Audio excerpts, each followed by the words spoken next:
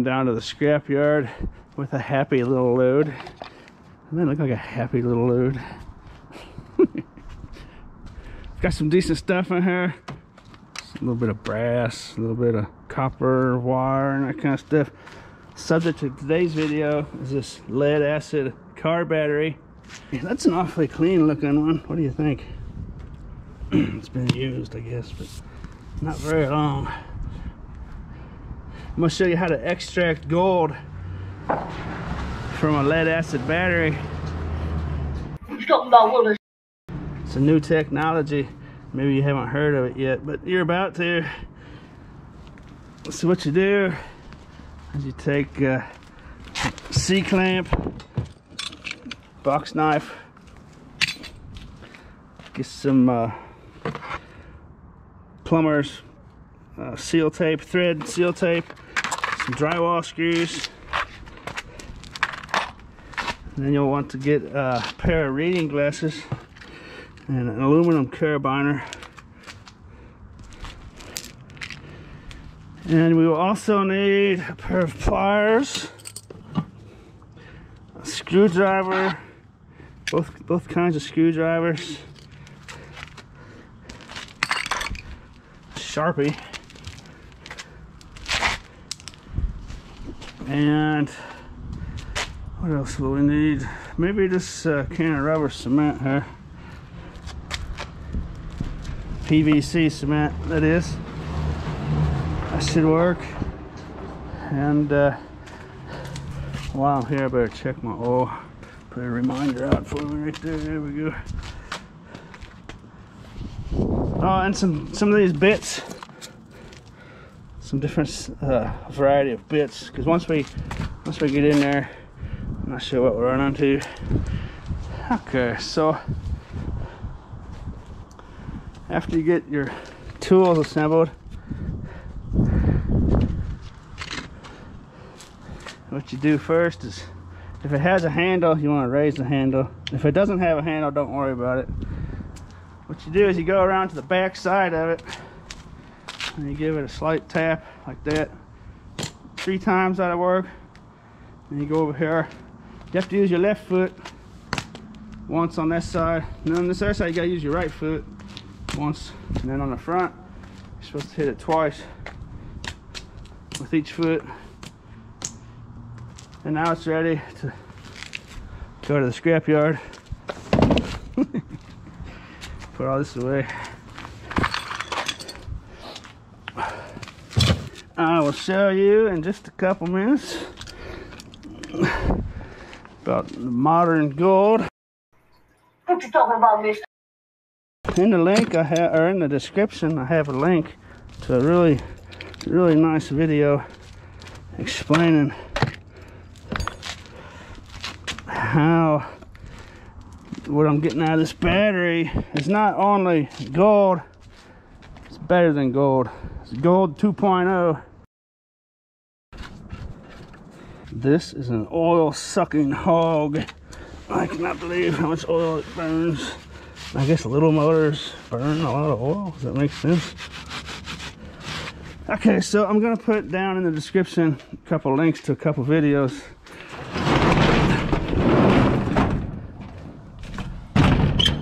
that I really would like you to watch for information, because this gold 2.0 is very misunderstood, and I see people make comments about it that basically is equivalent of saying that Superman goes around shooting spider webs out of his wrists, you know, or the Spider-Man carries around and gets magical powers from a Green Lantern, you know, or Wonder Woman has a lasso that makes people lie, you know. That's the misunderstanding with the subject we're going to get into here in a minute. First, let's go see how much we're starting with. I'm also going to the scrapyard, of course. Look at these prices coming up. What do you think? This is the best price I've ever seen. Those are the cords like off TVs and microwaves and stuff. But anyway, I see a lot of people threatening to unsubscribe if I don't make the types of videos they want and stuff, but any subscriber that watches my videos knows that my scavenger videos are about making money. So if you have a problem with making money, go ahead and unsubscribe. And if you can't listen to what I'm about to talk about, when you unsubscribe, when you click that button, don't just click the button, take your whole mouse and just smash it to pieces because you didn't listen to me about what I'm about to tell you. At least watch the links, the videos that I have linked up in the description. So if you want to make negative comments, the world's got enough negative comments, I'm not going to listen to it. If you want to make comments, at least know what you're talking about, so you sound you know, like you know what you're talking about. Because there's nothing worse than someone making a comment and this is basically delusional. So yeah, they want me to come inside.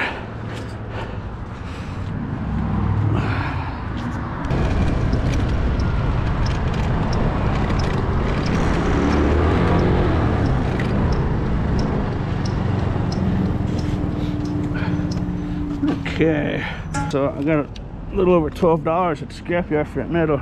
We're gonna turn that metal into gold 2.0 as well.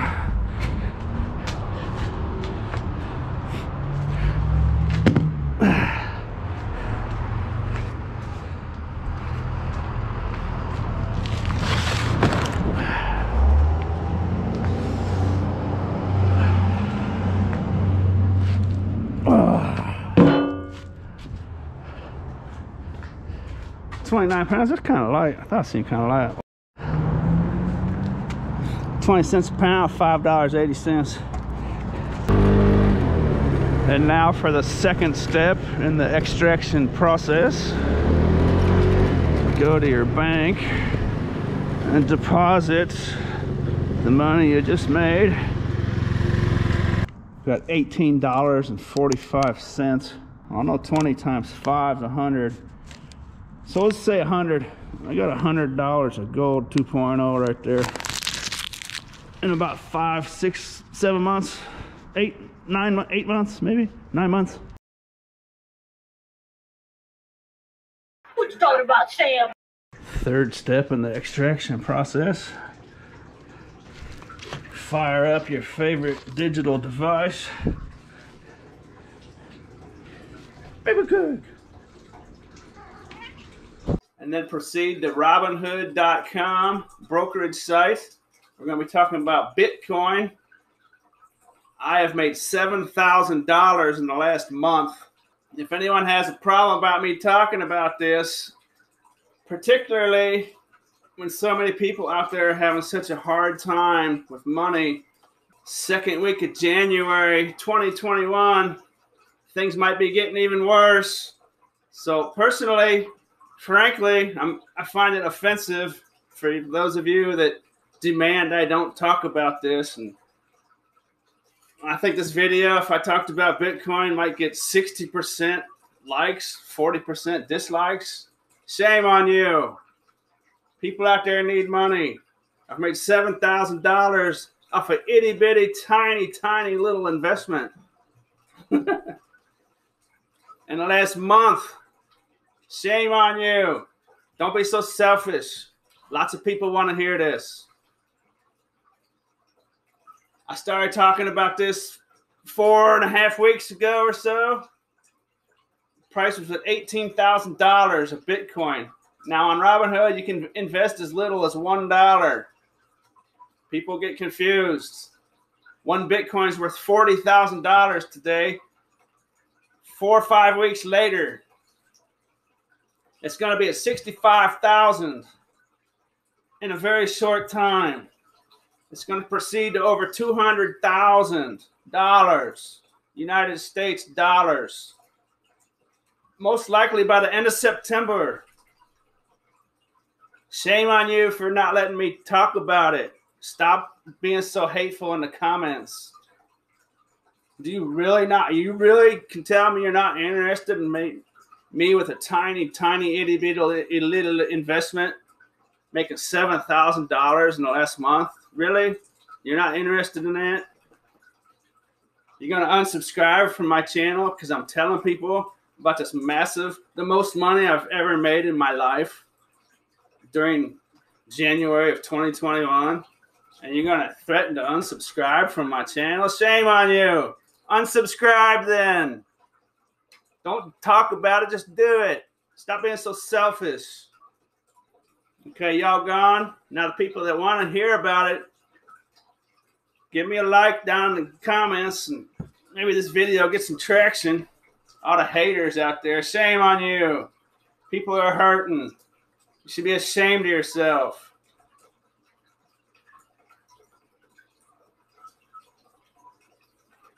So here's my $18.45. I did it earlier. It's in there now. So if you were to put $100 in here, most likely it's going to multiply times 5 in about 8 or 9 months. There will be a fallback. There will be a point in time where you should probably sell what you put in. Like after it doubles or triples or quadruples. At some point, you want to sell a little something. You put $1,000 in.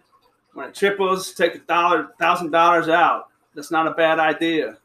Make sure you take something out because it's going to pump way super, super high, and it's just going to have a natural, healthy fallback like all stocks do. It's just a natural thing. Billionaires, the richest people in corporations are pumping money into this. They're using it in place of gold.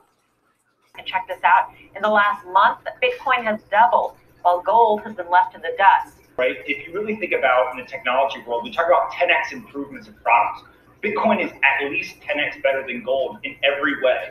And so I think that if you just think of a Bitcoin product that's 2x better and market cap kind of follows that, that would put Bitcoin at $1 million a coin, right? Just 2x gold's market cap. And the key piece here, when I say those numbers, they kind of shock people, but we have to remember that both gold and Bitcoin are sound money principles. Gold is the analog application of sound money principles. Bitcoin is the digital application of sound money principles. And there is not a single digital product that replaced an analog product, but yet is still smaller than those analog products. The digital product is always bigger. And it's a foregone conclusion at this point that not only is Bitcoin's market cap going to flip gold, it's just a question of how much bigger is it going to be? Is it going to be 2x bigger, 5x bigger, 10x bigger? I don't think we know, and the timeline is a question, but it's a foregone conclusion in my opinion that not only is Bitcoin a 10x improvement on gold, and the market cap is going to flip it at some point in the future. How does that $1 million price target, if you want to call it that, change? Because right now we're talking about the replacement for gold. In the corporate world, it's also a replacement for cash these days because of what's going on with the US dollar.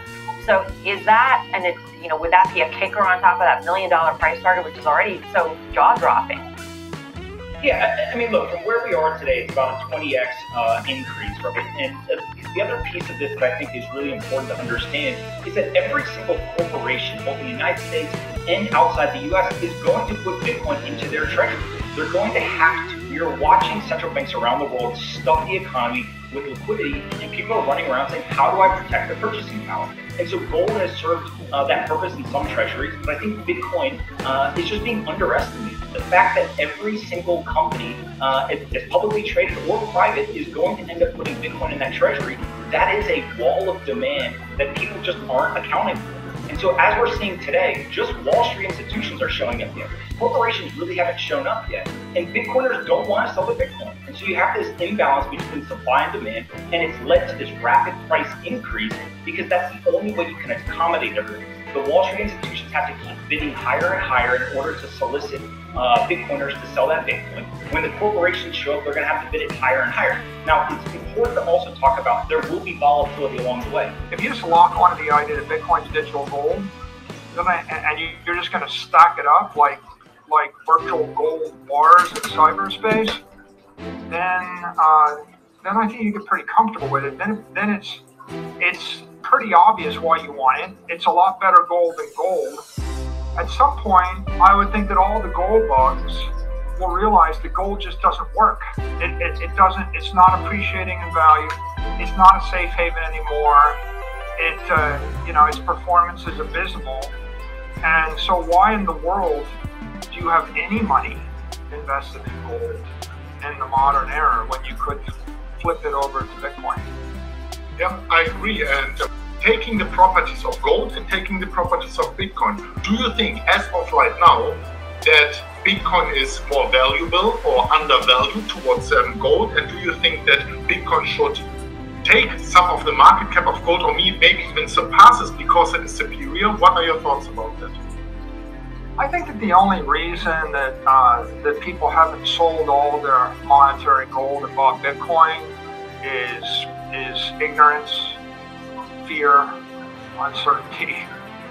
Like as the fear, uncertainty, and doubt disappears, then it seems pretty obvious that the $10 trillion that's sitting in gold should that energy should drain into Bitcoin, and Bitcoin should grow at least to the monetary value of gold and then beyond, because the reasons people buy gold are they want a hard to debase store of value, and Bitcoin is everything that gold is but better.